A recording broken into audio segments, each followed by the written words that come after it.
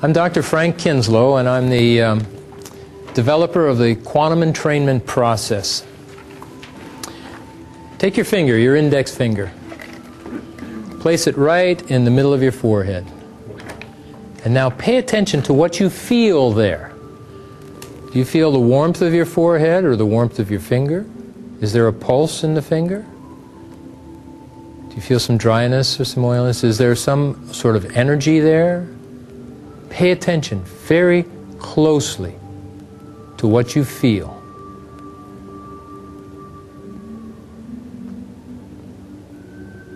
And you can let the finger drop. Now, what just happened? Well, you said nothing. That's a good thing in terms of quantum entrainment. But we took a scattered group of people, thinking about all sorts of things, wondering what's coming here, what happened in the last talk, and all of a sudden we were together doing one single thing as a group, and within yourself you also became focused. Yes? How did that happen? I mean, we take that for granted. In fact, we take a lot for granted in life. The mind just sort of skips over life like a stone over water. But when we take time to pay attention, wonderful, wonderful things will happen. And that's what I'm here to share with you today. So what we did was, we just simply became aware of our finger touching our forehead. And did anybody notice any settling down, any quietness during that time? A little more focused, the mind wasn't so scattered. So mind and body are intimately related. And that's what we're going to do, what we're going to talk about. That's how we're going to do to utilize or to create a healing environment. Very quickly, I'm talking about seconds to minutes with the quantum entrainment process. Now, let me ask you this question. What is the most important thing in your life? What is more important to you than anything else? Take a second to think about it, if you haven't already in your life.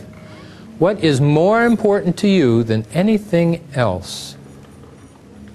What did you come up with? Health. Peace of mind. Peace of mind. Breath. Rest? Breath. Oh, breath. Breath is very important. You can't go too long without that. Love. Love. What is love?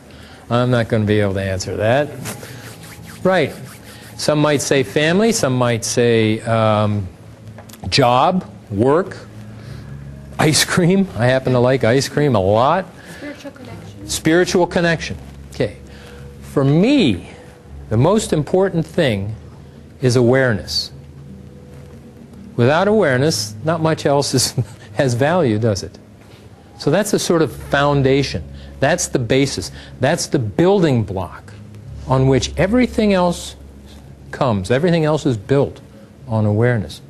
And what do we know about awareness? Not much. When we come down, when we think about it, there's not much that we really can say about awareness. I'm going to offer you in a few minutes here the experience of awareness in a way that most people don't experience, or certainly don't experience on a regular basis. And the reason I'm going to be talking about awareness in this way is that it is the foundation not only for healing, but for all life as we know it. Because without awareness, we do not know it. Make sense? Awareness. Simple awareness.